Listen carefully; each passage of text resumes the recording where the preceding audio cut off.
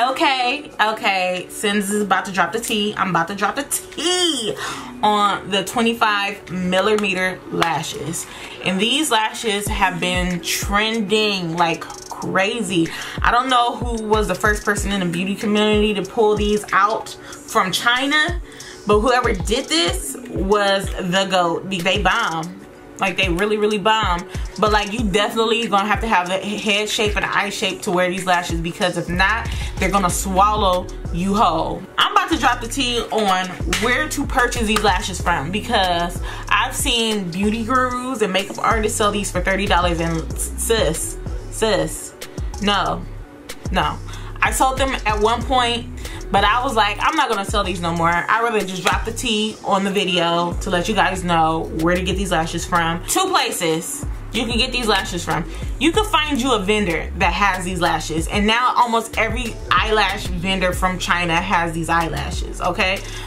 Or you can take your ass to AliExpress, and I'm gonna leave 2 verified vendors from AliExpress and an Alibaba. The thing with Alibaba is you're gonna have to pay for DHL shipping, which is like $30, and with AliExpress is like you gotta wait 2 weeks. So it's like give or take which one you want to spend, to do this or to get these eyelashes. First vendor is Vizio.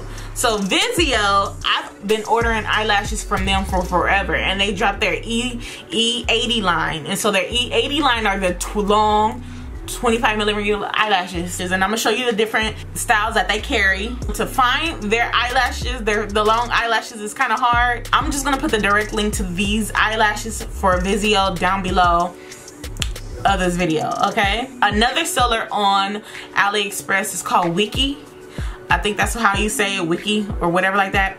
They have a lot of eyelashes, okay? They have different kinds. They have long wispies and full wispies and all of that. Dramatic, super long, short, like they have it all, sis. Oh, and I'm gonna drop that down there as well, all right? And now, Alibaba.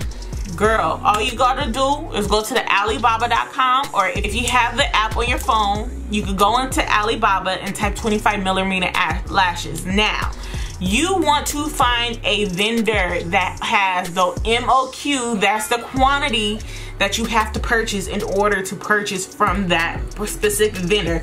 You want to have 10 or less, okay? If you do 10 or less, you will be fine. Because some of them will have 100, some of them have 500, some of them will have 1,000. You don't want to order that many eyelashes unless you're doing wholesale.